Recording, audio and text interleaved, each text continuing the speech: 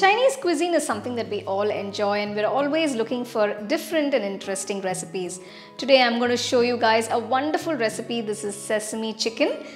This is actually a chicken lover's delight. So let's get started and check out the recipe. For the sesame chicken, first I'm going to marinate the chicken strips. For this I've taken 500 grams of breast. So you can see I've cut the breast pieces into long thin strips. Now you can also cut them into cubes. To this add about 5 to 6 large cloves of garlic finely chopped. Next add 1 teaspoon of salt, 1 teaspoon pepper, 2 to 3 teaspoons of soy sauce,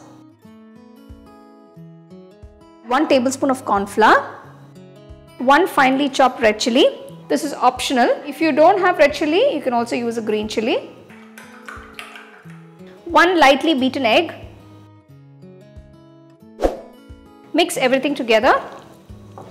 Massage the pieces gently so all the marinade sticks to them.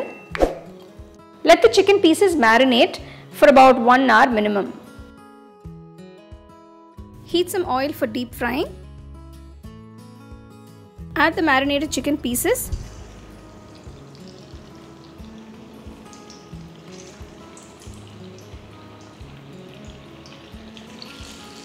Deep fry them till they are slightly golden in color.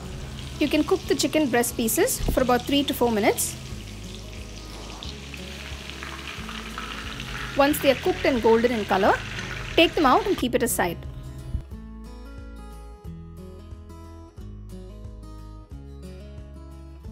Next I'm going to prepare a sauce for the chicken strips. First take 3 tablespoons of ketchup. Next add 2 tablespoons of soy sauce, vinegar 1 tablespoon, honey 2 tablespoons,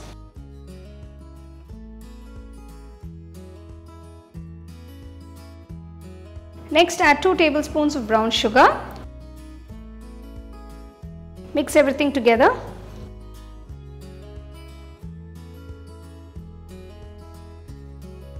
Heat the pan, add the prepared sauce. Just add a little water.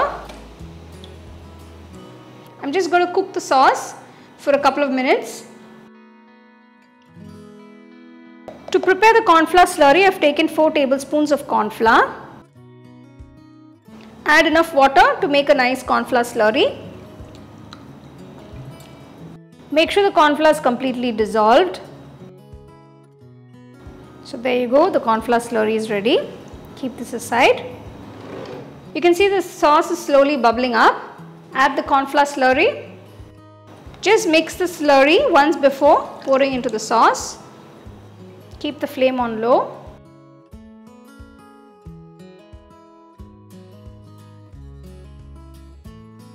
Pour a little water and cook the sauce. So as you cook, you can see the color change. It changes to a lovely dark brown color. Make sure to keep whisking it so that it doesn't stick to the bottom or the lumps are not formed. So you can see the sauce is thickened beautifully. It's got a lovely glaze to it. So make sure you cook the sauce till it's nice and creamy like this. It's got a nice glaze to it. It's thickened. Now I'm going to add the chicken pieces. Just mix everything. Let the chicken simmer in the sauce for about 2 to 3 minutes so that the sauce has coated the chicken pieces beautifully. I'm finally going to garnish it with some spring onion greens, chopped red chilli, some toasted sesame seeds. Your sesame chicken is ready to be served. You can see the chicken is so juicy and tender and it's absolutely blended with the sauce. So the sauce has coated the chicken beautifully. Now you can serve this with some nice rice or noodles by the side.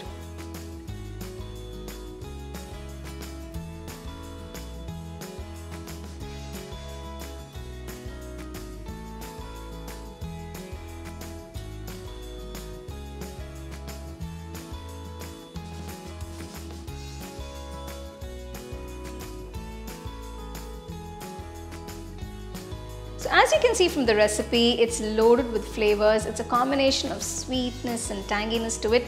The chicken is extremely soft and moist, and it's a great recipe. You can see it's got a beautiful sauce that goes extremely well with any fried rice or noodles. So do try this recipe and enjoy. You can get a copy of our first edition of the home cooking book on 21 frames.